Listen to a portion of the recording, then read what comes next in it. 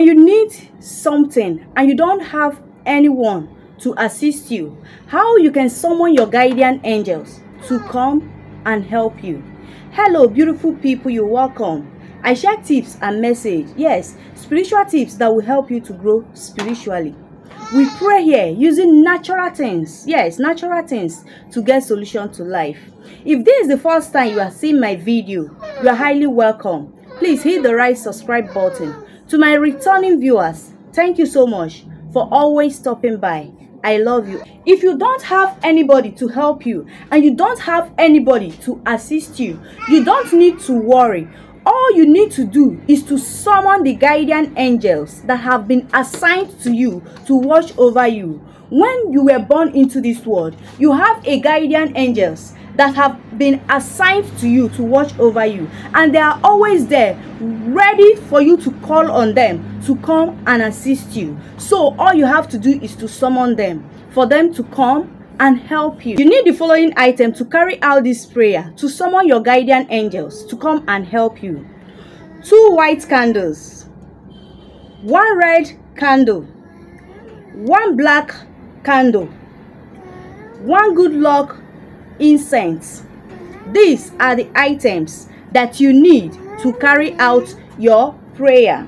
When you bring all your items, yes, you look for a very quiet place that you can do this prayer, that no one will disturb you.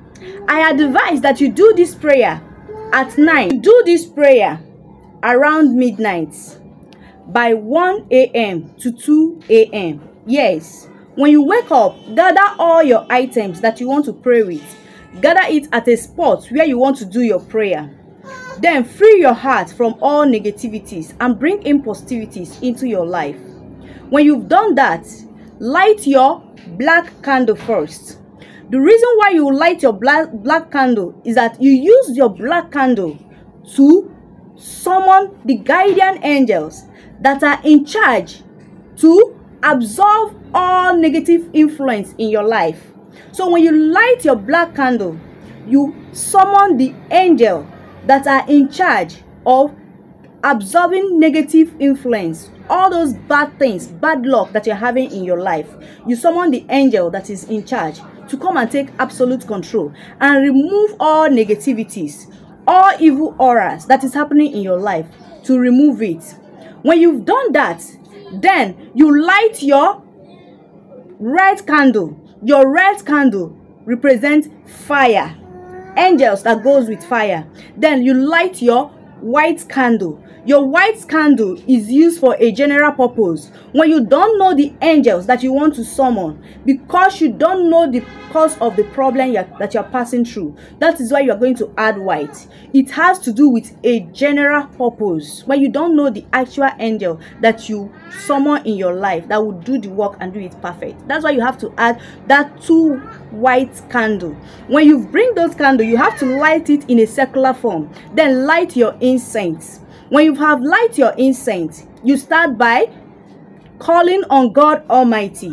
Whatsoever you are doing in life, you have to call on God first, because He is the author and finisher of our faith, and without Him we can do nothing. So you call on God Almighty to come and take absolute control. When you have called on God Almighty, then call on the elements that are in charge of the word. When you have called on the elements that are in charge of the word, summon your guardian angels. Yes, when you have summoned your guardian angels, then call on your ancestors. When you have called on your ancestors, call on the whole angels. Yes, when you have called on the whole angel, then the next thing you have to do is to call on the spirit, the good spirit that is available at the moment that you are doing this prayer. You have to call them, summon all of them to come and help you. Yes, to come and help you to achieve your heart's desire. When you have summoned all of them, the next thing you have to do is to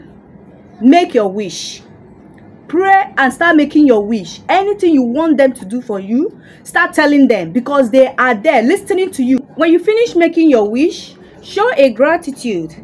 Thank your guardian angels for answering your prayer. Yes, when you have done that, conclude your prayer and off the candle and see how your ways will open for good.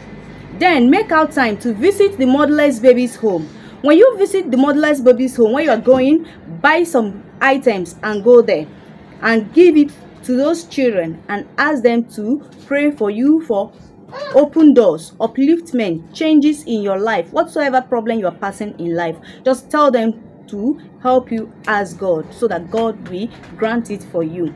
In this part of the country where I am, we call it Saraka. In this case, you don't need to go to motherless babies home. All you need to do is to gather children and give them those items that you bought and tell them to pray for you, what you want God to do for you, and they will do that. After this, within the space of 1 week, 2 weeks to 1 month that you finish summoning your guardian angels, you will see a lot of things will start changing in your life for good. Good things will start happening in your life.